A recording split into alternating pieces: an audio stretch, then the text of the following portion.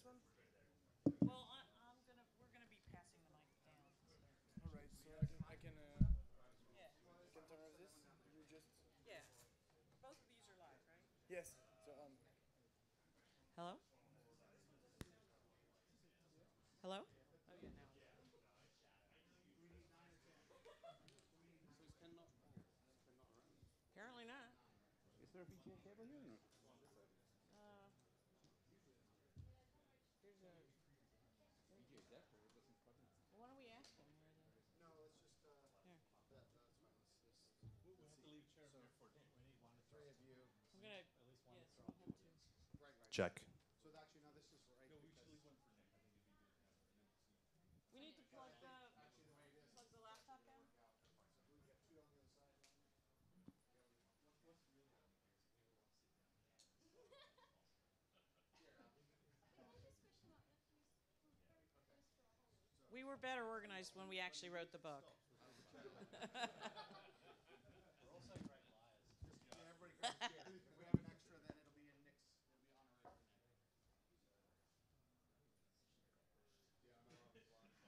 Nick. Yeah, I'm not on. All right, so I guess you're right, actually. one extra? Yes. Sit down. I'm going to call you. Yeah. Yeah. Nice.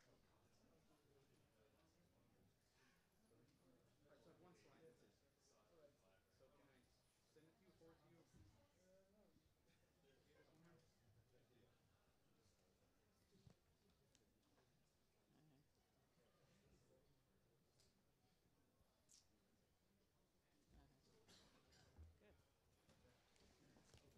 We're ready? Why don't we start introducing people while you get your picture up? In the interest of time, right? Here it comes. So welcome to the OpenStack Architecture Design panel. Oh, yeah, okay. Yeah. I'm going to moderate. I had to keep these guys in line. Yeah. Right. Yeah. Right.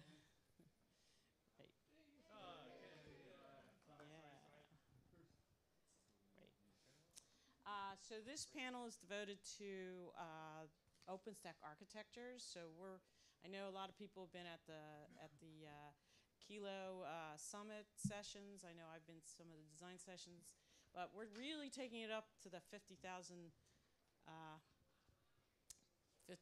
foot level and really talking about architecture. This was actually a passion of mine. I had the idea to write this book about 2 years ago. I think I suggested it to Anne, and she was like, we'll do the operations guide first. So what I'd like to do is, do you want to take over? Yeah, that's fine. Why don't you finish up? Okay. I'd like to go through and do a quick introduction of our fellow authors. And then we have some sort of canned questions, and then we're going to open up to the audience to ask questions. So this is your opportunity to get the experts to tell you why your OpenStack is not working.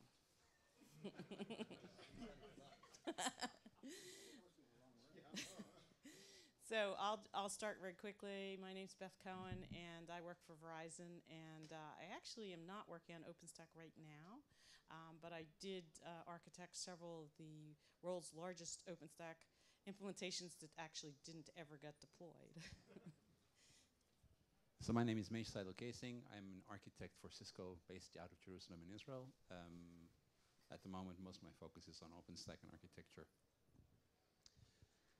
Hi, I'm Kevin Jackson. I work for Rackspace in the UK. I am an architect in the private cloud team. I do professional services on OpenStack deployments. Good afternoon, everyone. Scott Lowe. I work for VMware in the Network and Security Business Unit with a focus on OpenStack and other open source related projects. Hello, my name is Sean Collins. I work for Comcast in the Neutron project.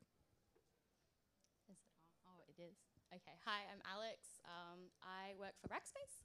I'm the information developer, so tech writer in this crew, other than obviously Beth. And I mostly work on Rackspace Private Cloud and I guess 50% OpenStack, 50% RPC. Hi, my name is Sebastian Gutierrez. I'm from Red Hat. I am a principal architect that specializes in large-scale data systems and parallel file systems and large-scale system architecture. I'm currently, my role is specializing in Ceph and OpenStack integration. Hello, thanks for coming. My name is Vinny Valdez. I also work for Red Hat. I'm a principal enterprise architect focused on OpenStack. Work with large customers and partners and make sure that we architect solutions and integrate OpenStack with Ceph and our cloud management platform as well. Hi, I'm Anthony Vega. I'm a network engineer for the Comcast OpenStack Cloud team based out of the Philadelphia region.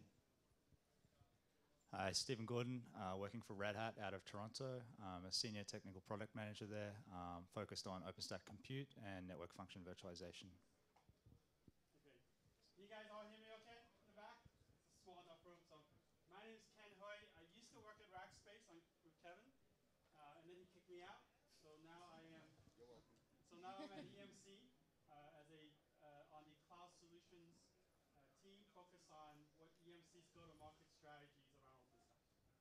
So, and my main job right now is to kind of keep the train moving. So the way we want to start, actually, as Beth mentioned, is we're going to have a couple of quick questions, and then we really want to try to let this be audience-driven. So even as they're sharing, think about questions you'll have about designing OpenStack in your environment. So the first question I have is... Before, one thing just to mention, there's two people which are not here. One of them is Kevin Chase and Sean Wynn, which weren't available to come to the conference. Nick Chase and Sean Wynn, sorry. Okay, great, thanks. So the first question I have for the panelists is focus a little more on the actual experience of writing this design guide. And the question is, what did you learn as part of being this process of trying to work together as a team to write a single book? What did you learn? What was surprising about the things you learned or saw? Mountain Dew, M&Ms, and don't eat in the room except when the moderators aren't there. And put a double space after a period and I'll come get you in your sleep. I'll kill you. I don't care what you think you were taught in high school. Not especially after a can of Mountain Dew. You dead. So for me, the thing was that we actually got a book out within 5 days, which was actually a very good document, which I think anybody actually thought we actually could do that. So that's what I learned. Yeah, I was surprised. Given the fact that usually, writing a book is quite a long-winded process and it's a very, structured, old way of doing things. To actually have it as a 5-day sprint is actually I was actually surprised at how much we actually got done, and to actually come away with a, a finished article is testament to everybody on this panel. Readable. And very readable without double spacing. Yeah. I was very impressed by a lot of these people here.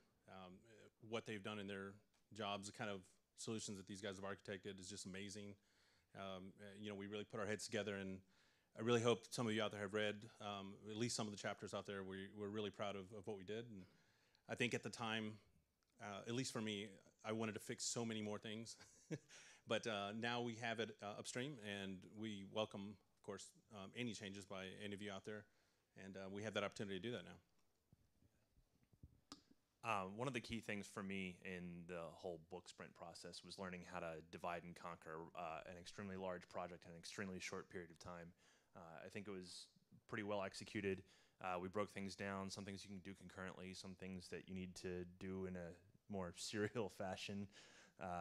Sorry to the few people who had to choke down the entire book and rephrase it at the end. But in all seriousness, being able to work together as a team and to break out each individual section and write out the things that you know, the things that you're good at, and then get outside of your comfort zone a little bit and try to proofread and read through the sections that maybe weren't your forte was a really interesting part of the process.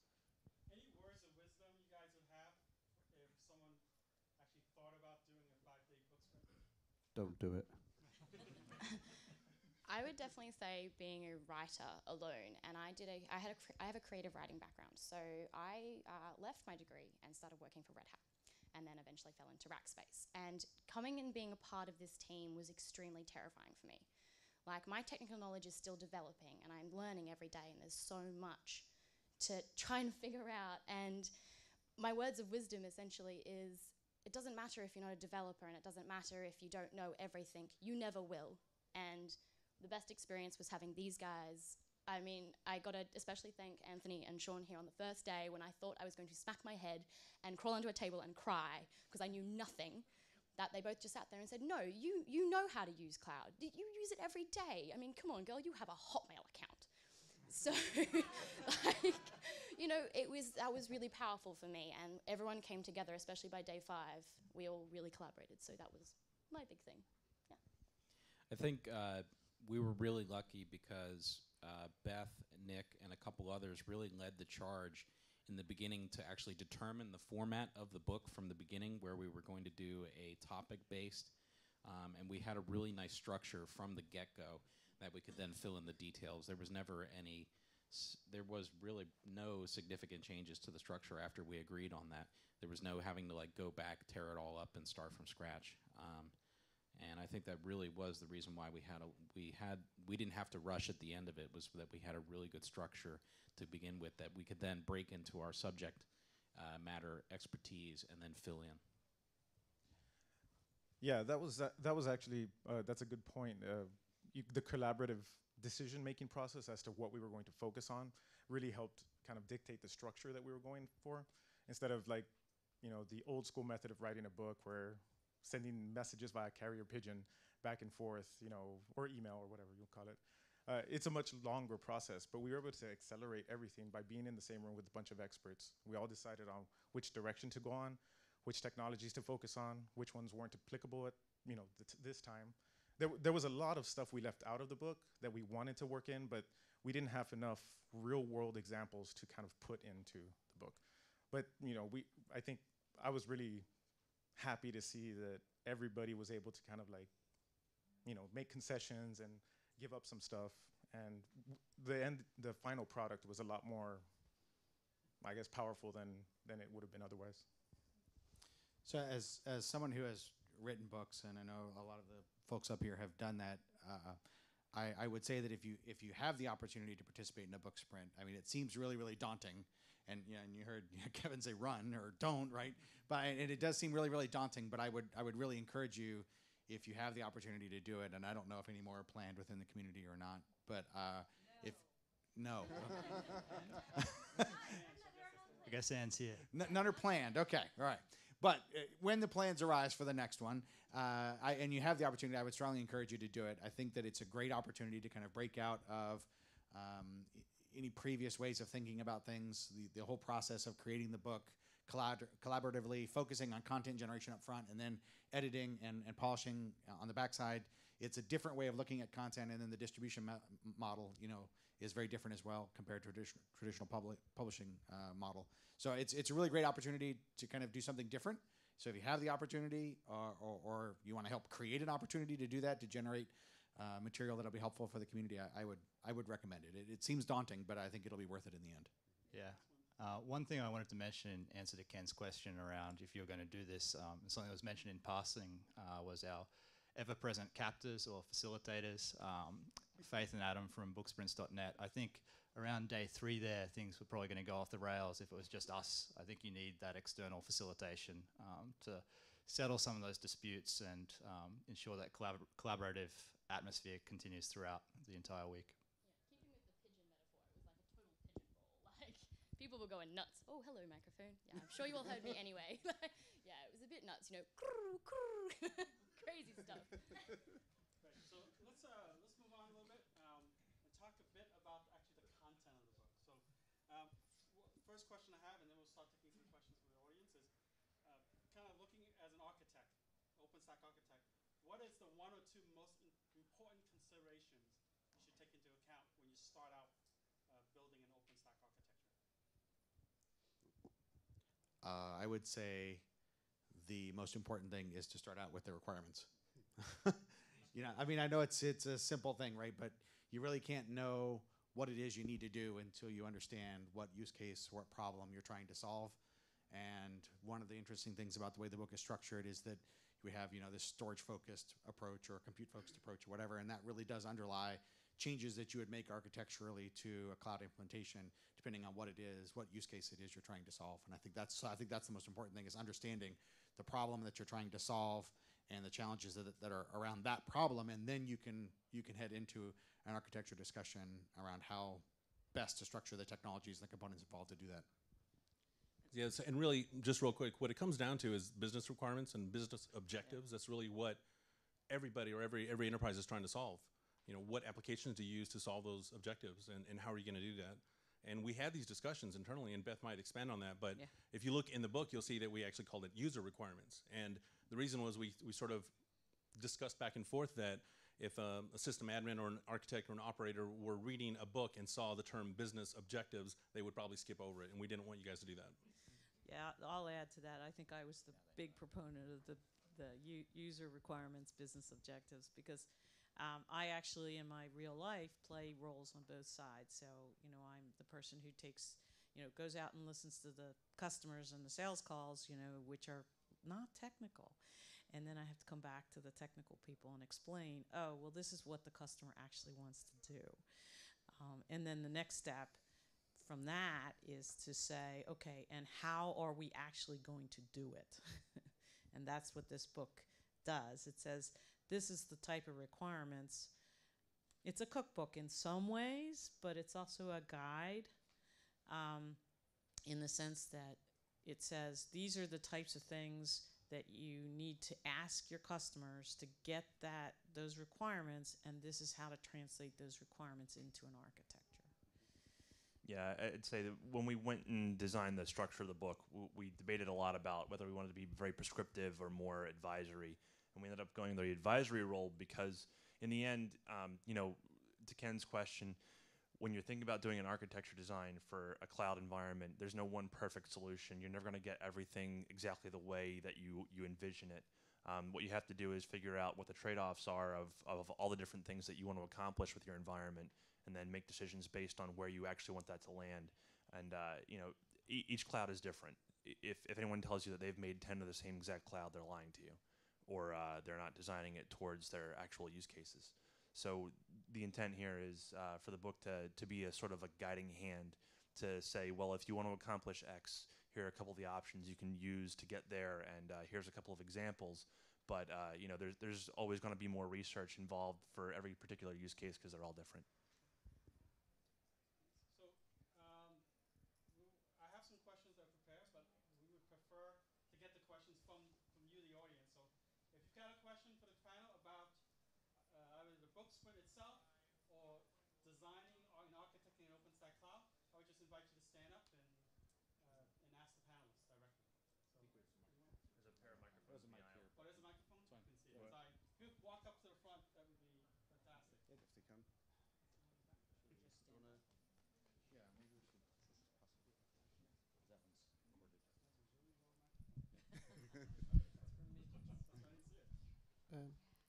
How soon would the book become obsolete?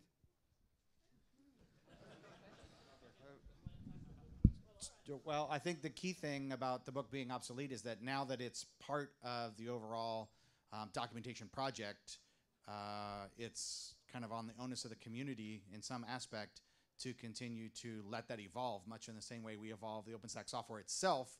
We are anticipating that having this book and this content available and then being able to be updated and patched, if you will, through standard processes and procedures would allow the users, the community, the operators, the developers to make this a living, breathing document and not be obsolete. At least that's the idea.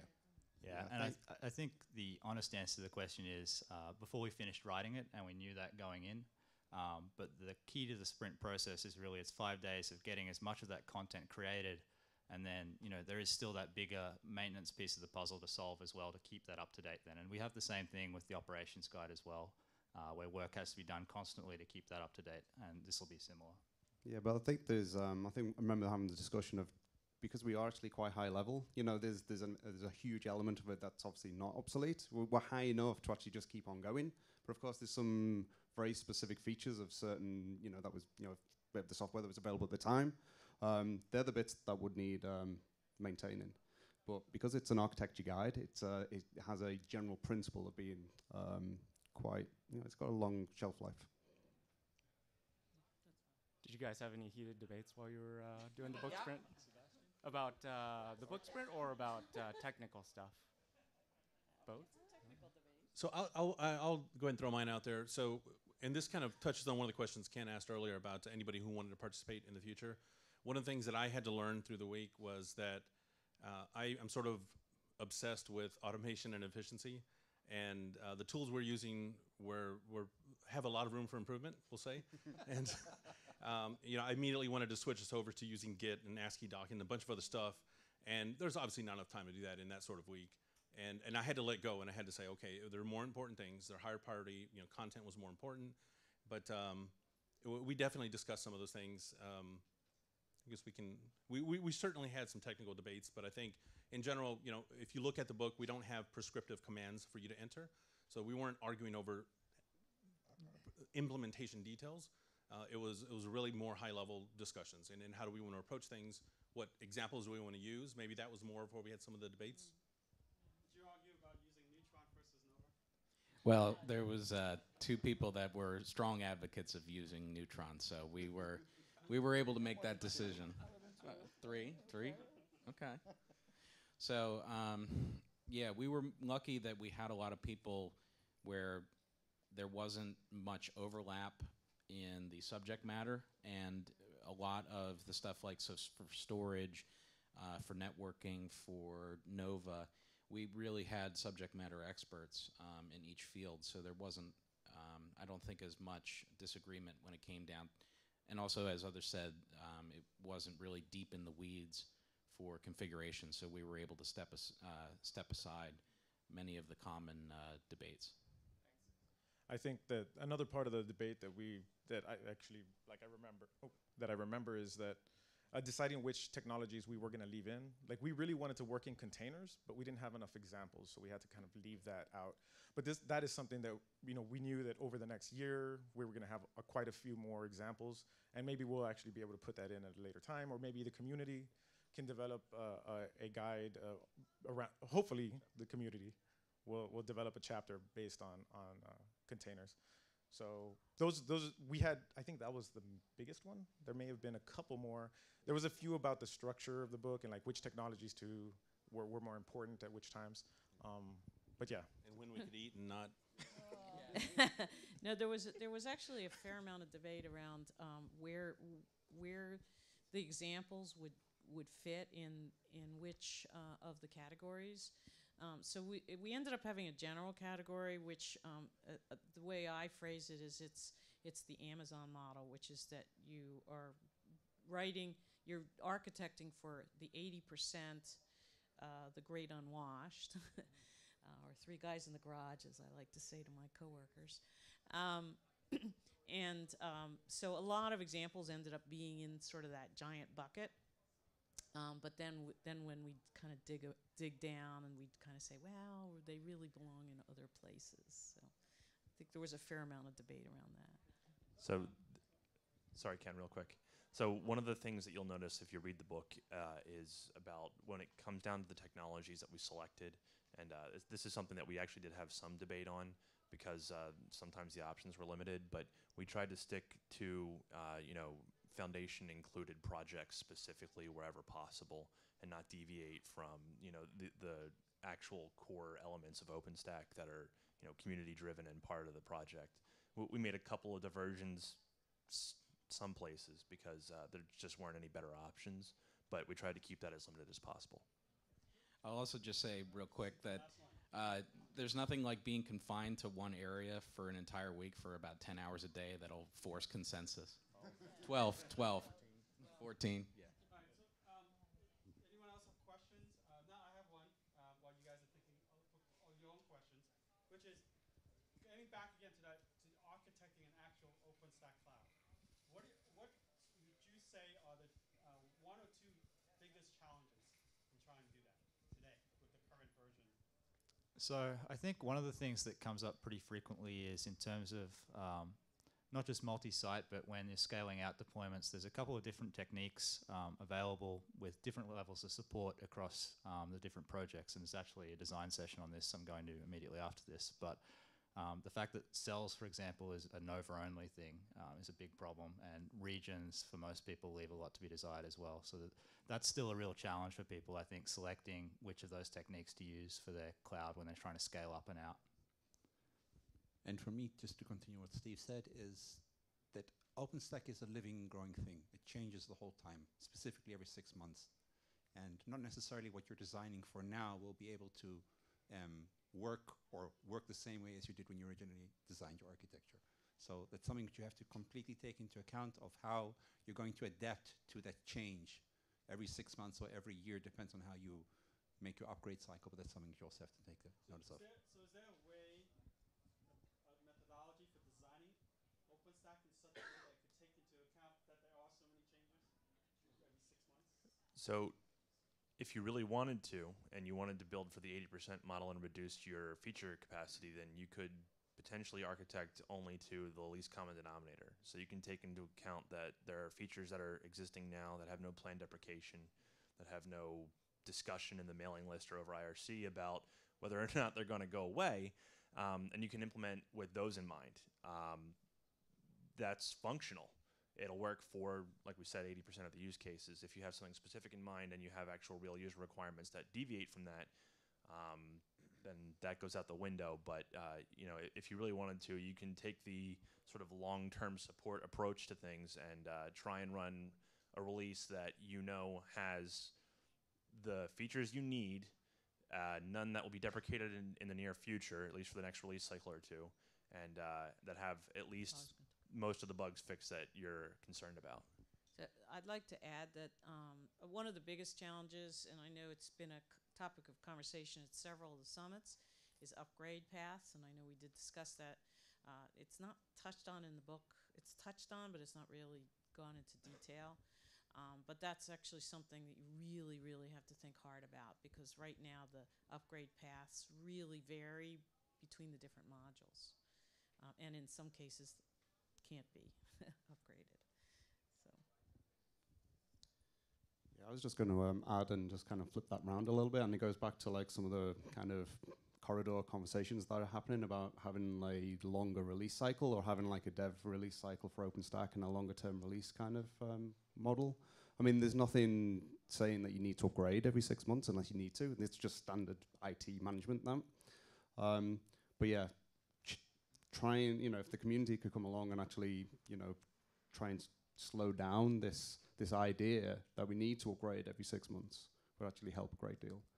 Yeah, I just wonder though, you know, from a customer-facing perspective, I think I find a lot of the time that demand, you know, in the community that you see is driven by the fact that we don't really have that 80% of use cases actually covered in the core project at the moment, and that's still something where, you know, even Juno may not meet those needs, Kilo we'll see, and so on. You know, we're not quite at that tipping point where there's enough functionality for that 80% of users that they can sit on a release for a longer time, intentionally. I mean, the upgrade issues that Beth mentioned means that some people get stuck there anyway, but.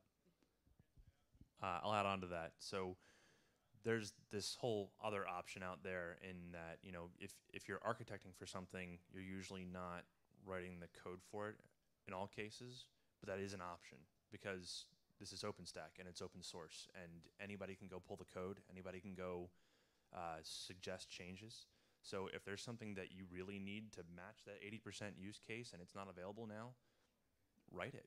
I mean, it's kind of a difficult thing to swallow from an architect viewpoint, but that doesn't mean it's not an option for you. It doesn't mean that you can't, you know, bring the resources together and make an effective change.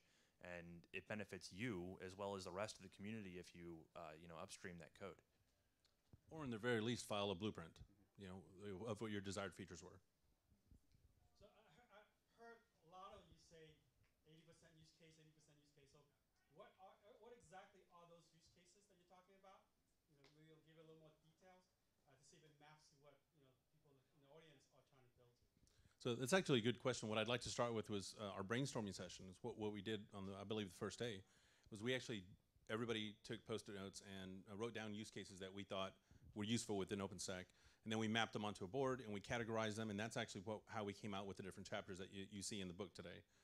So we can probably go through some of the examples just quickly, but you know, dev test, very, very simply. We had My favorite was security checking, password cracking, things like that, which is not necessarily something that we're going to do in public, but maybe if you want to do internal security audits or penetration testing, things like that, that might be something that you could use a generic general cloud for.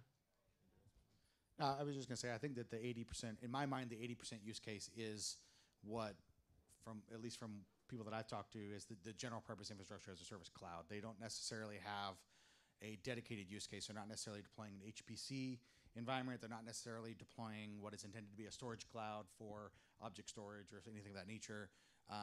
They're not necessarily doing NFV or something of that nature. They're saying, hey, I need to deploy infrastructure that can meet a variety of workload demands from my internal or external customers. That to me is kind of the 80%. It's that general purpose cloud that you don't necessarily know exactly what apps are going to run on it. You have a rough idea. You have a rough idea of the kind of architecture that is best supported and how to address that, but you're not necessarily designing with that sort of that one thing in mind. At least that's my perspective. So how many of you, what Scott described and some of the other panels described, is that what you all, how many of you are building to that use case, that very general purpose cloud?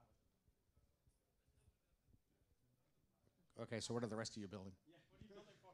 Just out of curiosity, I'd love to know. What's the specific use case that you guys are trying to build OpenStack to meet? I mean, feel free to come up to the mic and ask us questions about a specific use case. Something that looks like that, but is capable of supporting some of the more advanced database use cases, for example. So we want to build all of our racks. A little more storage intensive since you can run some database stuff on there. Okay. Or possibly compute if it's a transactional database.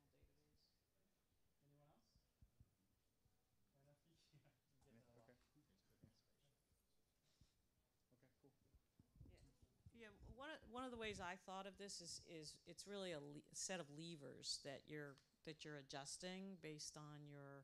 I mean, that's how I think of it in my head, based on your use. So, for example, a database is going to be a lot of storage, but it's also could be, if it's a transactional database, could have a heavy CPU or compute focus as well. So, and then another one would be. CPU heavy, CERN probably does mostly CPU heavy, although it probably has a big database problem too. So. Anyone have questions they want to raise to the panelists? A little shy. They know everything. My question is, how far you can see for the future of the architecture? I mean, as a user, normal user, I see just the current version. So how far you can see about the updates? I mean, 2 years, 3 years, 5 years?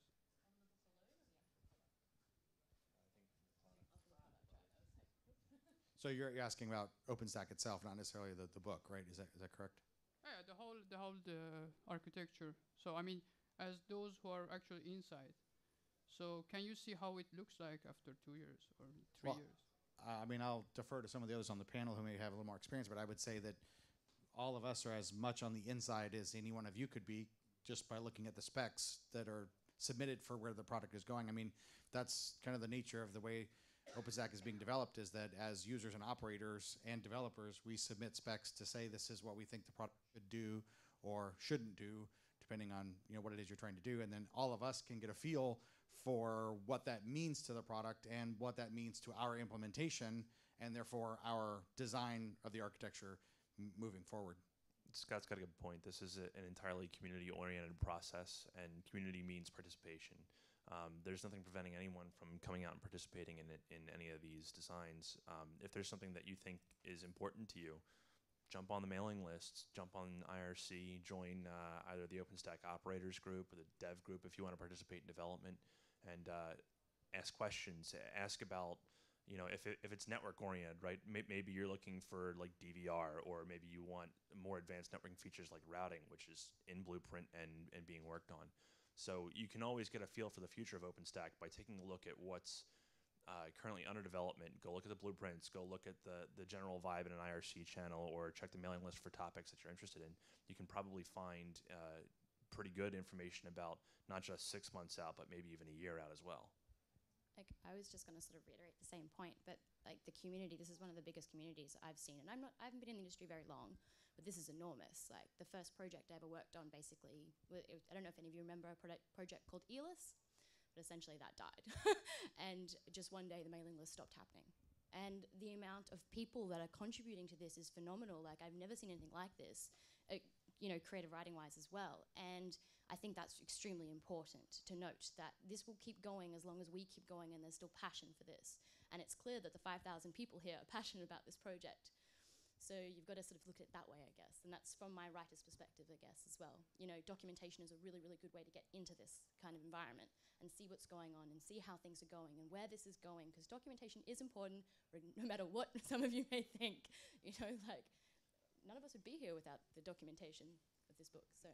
Yeah, just to what Anthony was saying, I think no one can honestly give you exactly what OpenStack will be in 2 years roadmap. I think there are areas of contribution where we're getting better at longer running efforts, like what the guys have been working on with IPv6, Nova Network to neutron parity efforts. Just some examples that I can think of off the top of my head where there's both a community understanding and an understanding from the technical community to back that up, that these things are important long-term efforts. And those are areas where you start to see some of those longer range plans where you can get a better feel for what's happening in 12 months, 18 months. But I don't think you can yet get that picture across the board with the speed things are moving.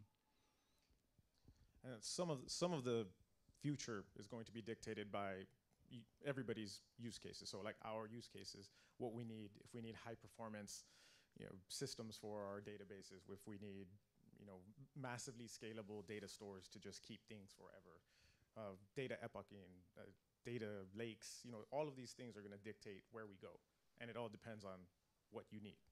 And so when we decide, and like when there's enough need in the community to kind of develop those things, you'll see those changes. And you see those things solidify and precipitate, right? But I think that, being active in the community and kind of letting us know either by blueprints is a really important way of getting us to where you need and where we need to be looking and focusing our energies. So, well, I'll just add to your original question about architecture specifically. 2 years is, that's 4 major releases out, right? I don't think we can really design an architecture today to be something that's going to happen 4 versions from now. But what's nice is that there are vendors, including, obviously I work for Red Hat, so I have to say this, but we will support current versions right now 3 years out. So that's something that we can design an architecture and still support you for that long. And I know other vendors have. What I would add to that is that what the community has been very good about throughout has always been enforcing that there's some kind of migration path as well. So if something's being pulled out, there's a cycle of deprecation where you know that the next release that'll get removed, and it'll also only actually get removed if there's a clear migration path for you to get from what you were on before to that next step. And I think that's the important safety, and as long as that's being enforced by the PTLs and the technical committee, I think we're in a good place. Just out of curiosity, kind of piqued by your question, how many people in here think that it's easy enough or that you have the access you need to see where the project is headed via blueprints? Just, right, like, raise of hands, like, I know how to go check it, and I know where the project's going, and I feel comfortable doing that. So not very many people, it looks like. Okay, so that's an area of improvement for those of us who are active in the community to help everyone else who didn't raise their hands figure out how I can go and see what's being worked on and who's working on it and what state it's in and that kind of thing. So, all right, thank you.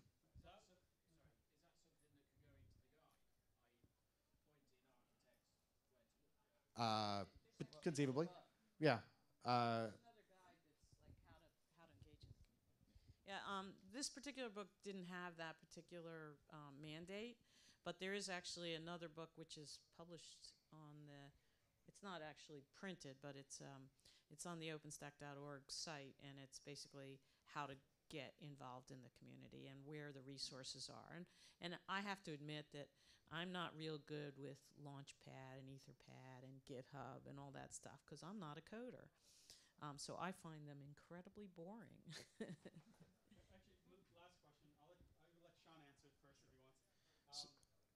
As an architect, give me the one thing on your wish list that you would make architect OpenStack easier to architect and to deploy?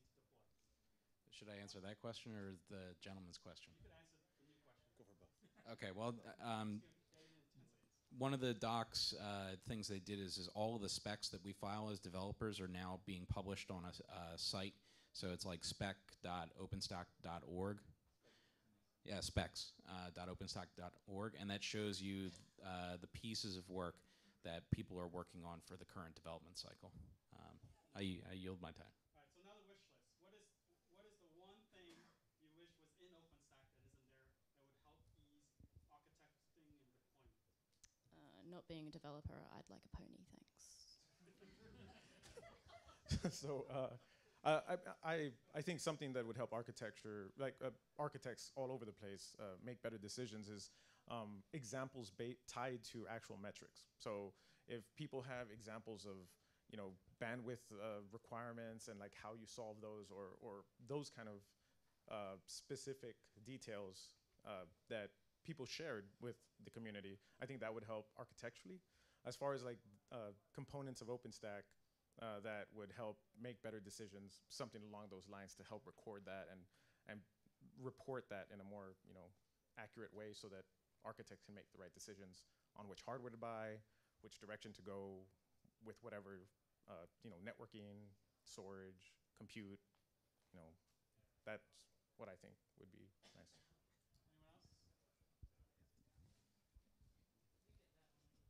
Anyone else? I mentioned cells earlier, but not necessarily the expansion of cells to, say, Neutron or other projects, but a concept like it to enable multi-sites or at least larger horizontal scale than is possible in a single cell, and some of the benefits there without needing a second endpoint necessarily. So the other thing that that is really lacking in the community and its sort of expansion of what Sebastian said is we really don't have a whole lot of test metrics of stress tests on these environments. It's very difficult to do stress tests on cloud environments for obvious reasons, or maybe they're not so obvious. But we really need that feedback. There's a lot of moving parts in these systems, and changing one element can have sort of cascade effects on other pieces of the environment that you kind of don't find out about until it crashes majorly. Ask AWS about that. Maybe they won't tell you, but it has happened to them. So that's something that would be great if, you know, if you've had catastrophic failures and you've done some root cause analysis, contribute back to the community to tell us about it, so we won't do it again. One more person. So one of the challenges I see a lot is not so much picking out how you want OpenStack to look. It's more molding it to get it there. And one of the things that I think I'd like to see when it comes to deciding on an architecture and actually getting it functioning is deployment tools. It's right now, outside of, you know, DevStack with Vagrant or whatever you want to use to build it, building an actual production OpenStack deployment can seem like a pretty daunting task the first time you go at it. And getting all the pieces set up where they belong and functioning together it's a learning experience. So I think it still is. So some better tools around deployment would be great. Can we turn this question around to the audience? Go ahead. We have a couple of you. Just stand up. What's the one thing that you see is missing in OpenStack that would make design and deployment easier in production? Anything? Careful, not all at once. Well, I'm expecting something like design patterns in programming in OpenStack. So for that specific generic case, I mean by specific generic, I mean a pattern. Yeah, a pattern. A reference architecture pattern. Architectures. Okay, I'm expecting a solution, Yeah. a recommended solution for that pattern. Yeah. That's what I'm expecting. Okay. Put that. Rolling upgrades. Rolling upgrades. Yep. Okay. Anyone else? If not, I think time's up. So I want to thank the panelists not only for this panel, but also actually writing the book. That's it. Just before we end, The book is available. You can buy it for $29 from Lulu if you want a hard, bedtime reading.